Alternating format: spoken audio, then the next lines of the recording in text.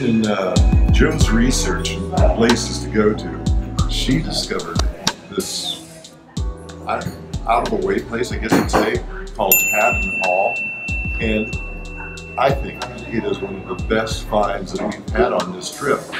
It's not mainstream by any, no tour buses come by here or anything. And right now we're gonna have some lunch from their kitchen here, and I'm gonna try something that for me is pretty unique. It's an open-faced sandwich with smoked haddock, creme fraiche, horseradish creme fraiche, a few other things on there that made it sound, for some reason, completely appetizing, but it's a risk. We'll see. I didn't notice it, but Joe did.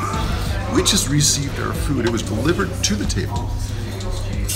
And she was wearing white cotton gloves. Let's show you what this stuff is.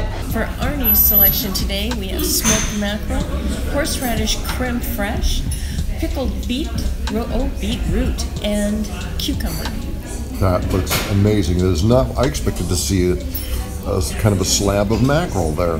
And mine, Joe. Yeah, I have the baked bean potato, a jacket potato filled with Heinz baked beans. looks like camel's pork and meats to me. Digging in here. It looks appetizing, nonetheless. Mackerel with pickled beetroot, and here we go. Gonna give it a go.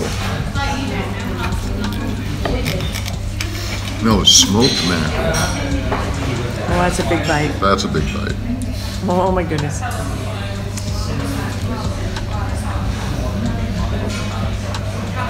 Oh, a lot of bread. Oh, okay. This tastes much different than like having tuna fish.